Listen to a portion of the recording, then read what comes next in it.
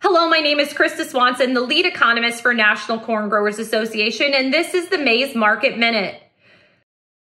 The USDA reported that 92% of U.S. corn was thought to be planted as of May 28th, but notably that may not capture the magnitude of any unplanted acres or acres that could have been transitioned to another crop, which is a real possibility, especially when we think about the prevalence of drought in some parts of the Corn Belt. So we will look ahead to the June 30th acreage report for more clarity on corn acres planted this year.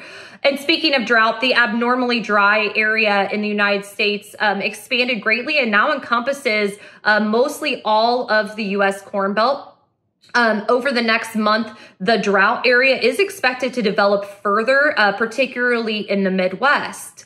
The good news is that there's about a 90% chance of the El Nino climate phase moving into play in the next couple months. And generally that brings favorable weather to the U.S. Corn Belt.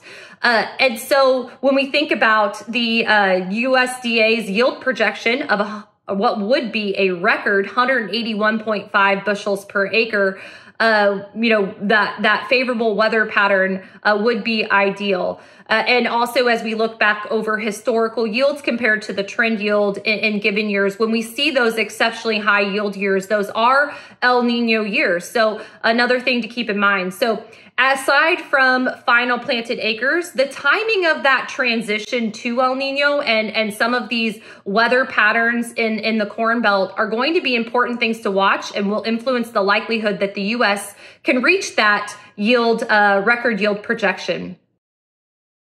The Maize Market Minute is brought to you by the National Corn Growers Association. Until next time, I'm Krista Swanson.